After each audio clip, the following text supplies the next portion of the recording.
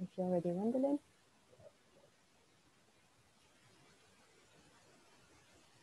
Hi. Okay. First of all, can you hear me? Yes. Okay. And is there any peripheral noise going on? I have heater going on. If you can hear it, I can turn it off. If you can just hear me, that's fine. Yeah, I think it's okay. I don't hear. Good, good, good. That's brilliant. Okay. So I'm always really grateful. I probably say this every time I come on, to be able to have an opportunity to talk about permaculture mental health. And it's something that I really would like to promote,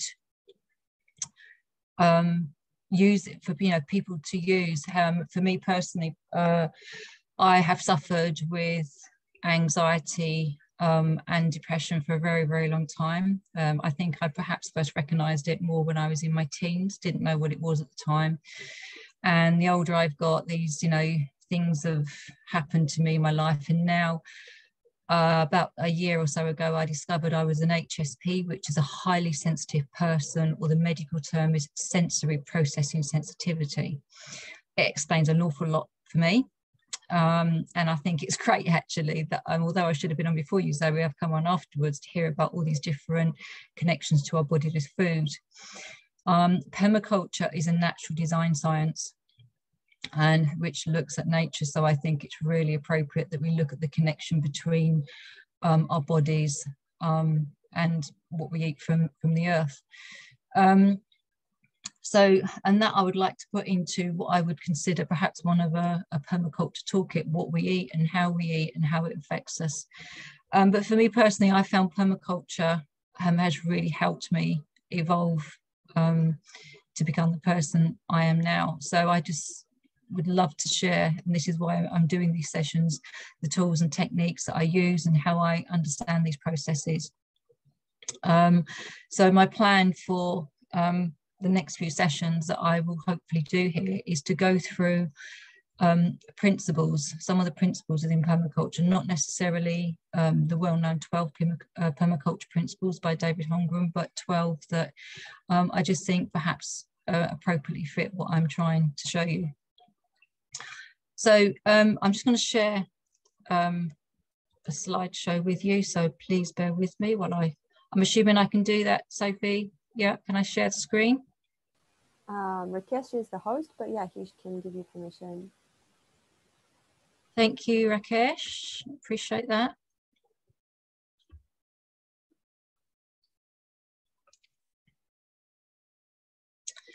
Okay, so for me, I think anything we experience in the mind or the body, or if you like, is about telling a story. So I'd like to share a story with you, which I've started to do today, of how permaculture has helped me, and some of the experiences and the things I talk about. The things I talk about are like are my experiences here. So right, okay, my keypad is playing up again. Bear with me. There we go. So today, I'd like to talk about work with nature, permaculture principle of working with nature, and how our natural processes and our natural patterns of behavior can help us overcome adversity, can help us overcome the challenges that we face within mental health, and especially more at the moment with the things that we've experienced with COVID and climate change. And a lot of these things I know personally are making me feel like there is no hope, and how do I keep on going? And I have found permaculture to really help me go down that journey and down that road of finding ways to keep going. So I found by looking at my own patterns of behavior and who I am and learning more about myself, I've learned to let things that I feel are painful and the fear, I've let it become part of what I would call my abundance. So letting pain, I think, become part of our abundance rather than avoiding it and wanting to have distraction techniques and perhaps working all the time, you know, like if we have a situation where we're working all the time and as a way to actually distract us from what we're actually thinking and feeling, I think defeats the object. Is about, like we were talking about food, and you know, sometimes we do certain things that end up with our behavior getting the balance of becoming angry perhaps. So I think trying to understand who we are and looking at the natural processes within ourselves and remembering that we are part of nature, well, not part of nature, sorry, we are nature, is really important. So letting pain become part of our abundance, I think, is really important, and it's not easy. My personal experience is that I haven't really learned to do that until recently, and I've always tried to avoid it and always tried to push it to one side. I like to be kept busy, you know, working, whatever. But the moment I started to actually just sit with challenges and anxiety and let it, I guess, consume me. And being an HSP, I really feel things quite deeply. So I feel things really physically in my body. So it becomes even more overwhelming than perhaps other people I might know. But what I've learned to do is to sit with that pain, try to understand it. I've looked at my own reactions to that and what my innate patterns might be. And from that, I've learned to develop and myself and grow. So learning to, I guess, step the other side of that pain and that fear. But also the major thing that really helps me to do that is understanding what permaculture is, what I've learned as part of the processes I've gone through, you know, doing my PDC and just the daily practices that I have. So understanding that permaculture is about recognizing nature and looking at around us. What does nature do? Nature, we were talking about balance, and nature finds the balance within us. So if we could all do what I think we naturally need to do, and that's go to sleep in the winter, I think that would be brilliant. But our world is set up so that we can't do that. We have this fast-paced society where we have to, you know, the demand is we get up, we go to work, we have to make money, you know, just so we can have a roof over our heads, so we can have food in our bellies. We do not have the time and the processes to follow our natural patterns of behaviour, what is naturally intrinsic to us. And no matter what we do and where we go, those processes will always be there. We can never get away from the basic human processes. They will always be there. And I think this is what we're constantly fighting and doing with ourselves is, you know, what our culture tells us, we have to have this, we have to have that, we have to look this way. And then I think we're constantly fighting those challenges. I know I'm less so now, but I think I've, you know, personally, I think I very much do. And learning to be resilient, even when we are experiencing past trauma, is one of the hardest things I think to do. And so to then go deep within ourselves and find that inner core and that inner sense of being able to grow.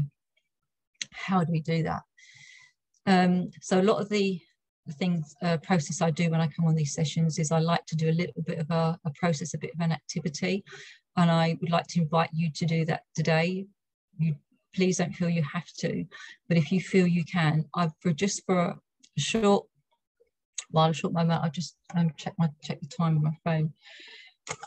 For about 5 minutes, I'd like us, 5-10 minutes perhaps, I'd like us together to share a process of thinking about something painful. So in the past, I've asked you to just think about a particular process and tell us about a story from that. So I'm not asking necessarily for any feedback from this.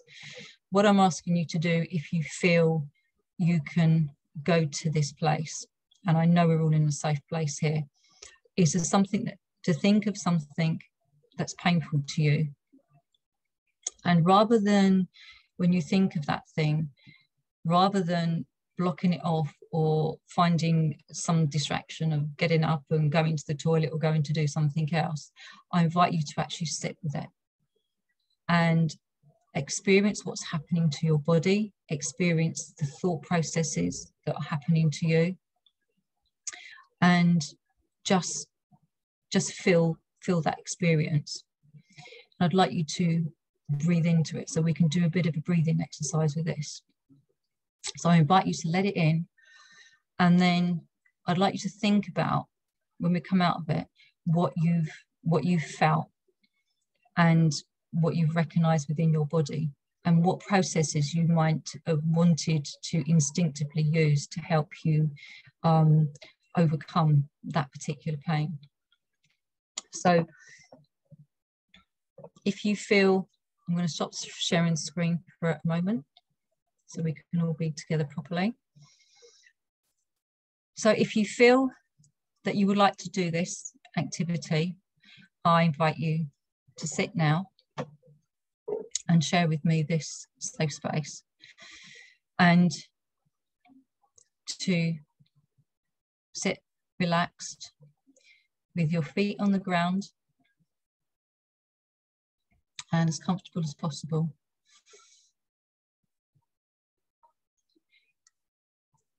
And just to press your feet gently to the ground, as if you're really trying to connect and root yourself.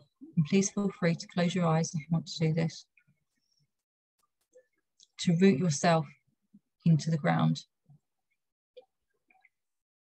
And then to take a deep breath in, the count of 4. So together we do this. 1, 2, 3, 4. And then hold it for 2.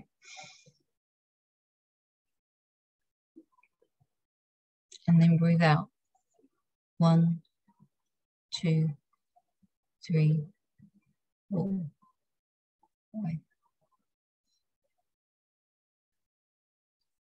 I'd like you to let yourself just relax and sit and be, and think of something that causes you pain, and just to feel that in your body.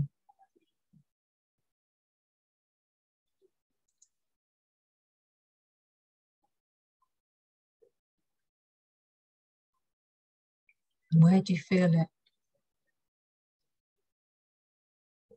What does it feel like?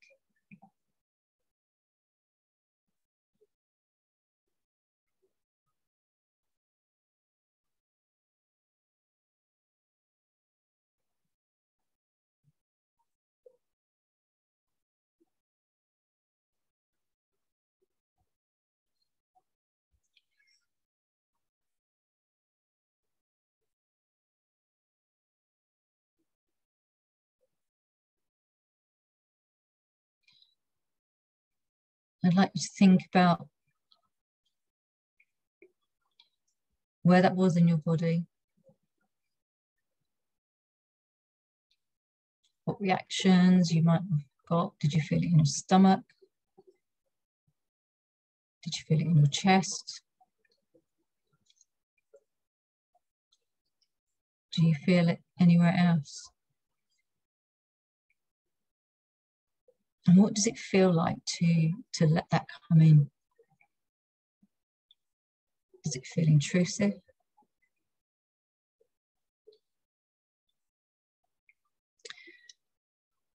And then I'd like to invite you to think about the natural processes of nature, and thinking about that particular painful situation. I'd then like you to think about the trees.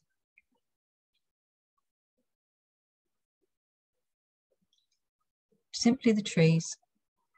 Perhaps doesn't sound very exciting, but think about what they do. They are rooted into the ground. They are strong. their branches go up to the sky. They capture the wind, they capture the sun. But no matter what they do, they always follow the seasons and stay committed to the processes, no matter whether it's the wind, whether it's a storm.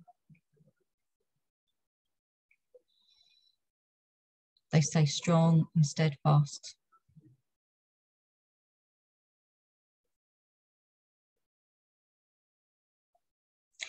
And this is just a technique that I use.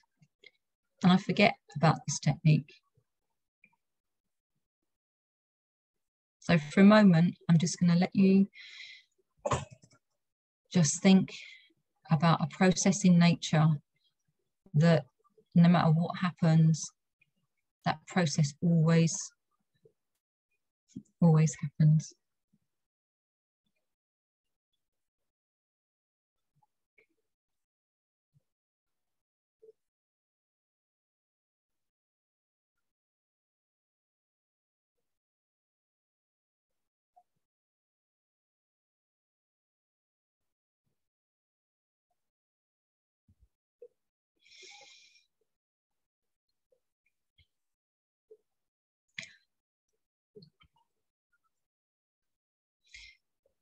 So coming back together now.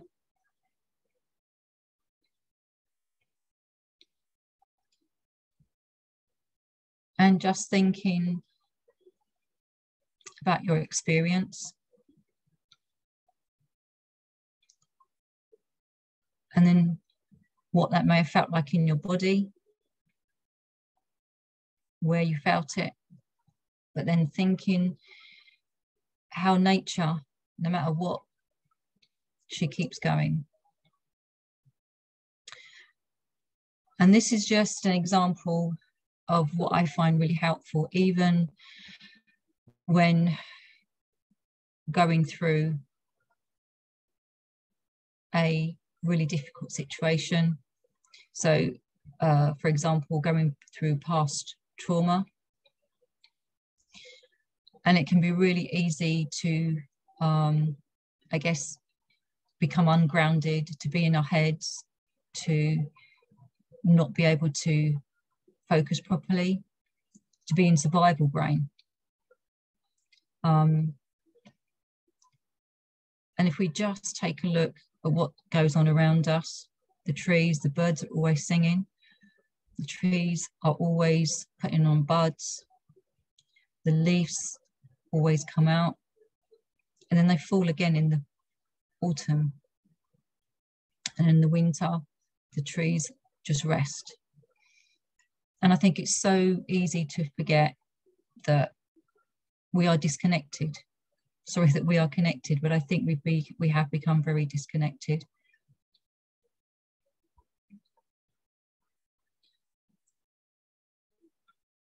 So it's a really simple, I think it's a really simple activity when we are feeling in the worst possible place, no matter what we're going through. And it's really tough. It can be so tough to try to pull ourselves back so that we can feel grounded. And that, you know, I'm terrible at it. I'm really terrible at grounding myself, but there'll just be a moment when I'll look out my window, and in fact, I try to make a point of doing it as often as I can. And I actually realize that the trees are always there doing their thing, and the birds are singing. They never falter, they stay committed, they stay true to themselves. And that really helps me, and that reminds me that the world is such a bigger place than myself, and how I can learn to actually just connect with everything and realize what's around me. So it doesn't sound perhaps very magical or anything, but it's really simple, just to be connected and to help us work with nature and to work with our natural innate abilities to actually connect and understand that there are processes that we can use to help us ground ourselves and to keep the cycle going and to be committed. And if we can learn to let in pain and look at it as a part of our abundance, we can actually grow from it. So I believe I've only got a few minutes left, so I'll just share one last thing on the slide with you.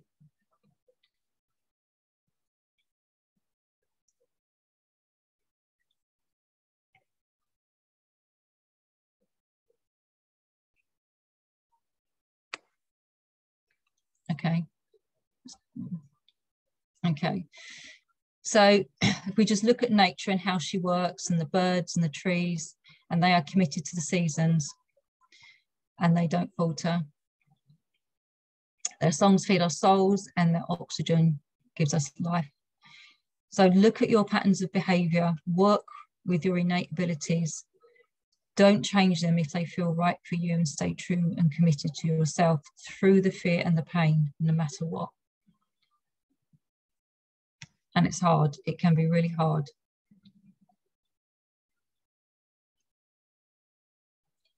And I bring my session to a close.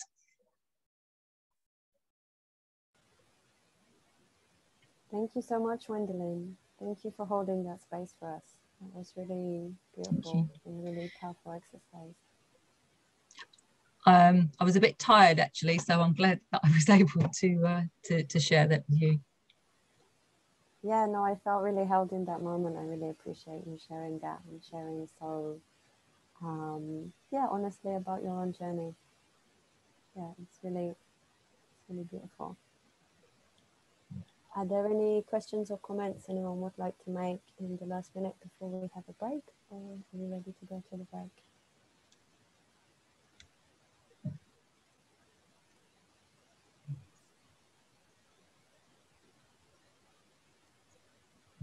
Okay, so let's take a break. Thank you again, Wenderlynn. And we'll come back in 10 minutes with Rakesh's session.